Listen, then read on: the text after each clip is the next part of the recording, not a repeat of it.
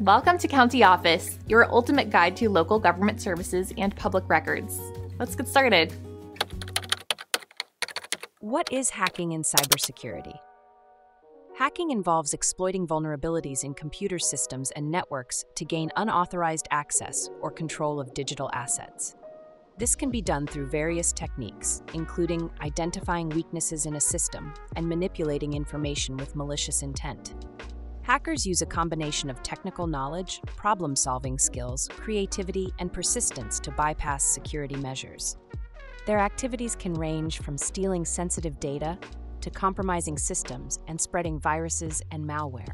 There are different types of hackers, including black hat hackers who engage in malicious activities, white hat or ethical hackers who help organizations improve their security, and gray hat hackers who fall somewhere in between.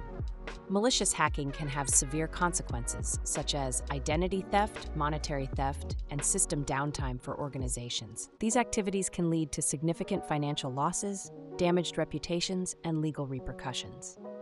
On the other hand, ethical hacking is a legal practice where authorized individuals test security measures to identify and address vulnerabilities.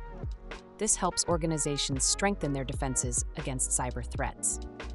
Cyber hacking techniques include malware attacks, denial of service attacks, ransomware, espionage, and phishing. These methods are used to compromise systems, steal data, or disrupt operations. To defend against hacking, organizations can employ various security measures such as firewalls, intrusion prevention systems, antivirus programs, and endpoint detection and response platforms.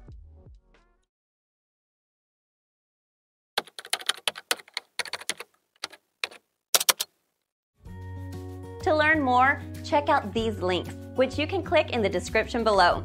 And feel free to comment your questions. We're here to help. Thanks for tuning in to our video. Please like and subscribe and leave a comment below. See you in the next video.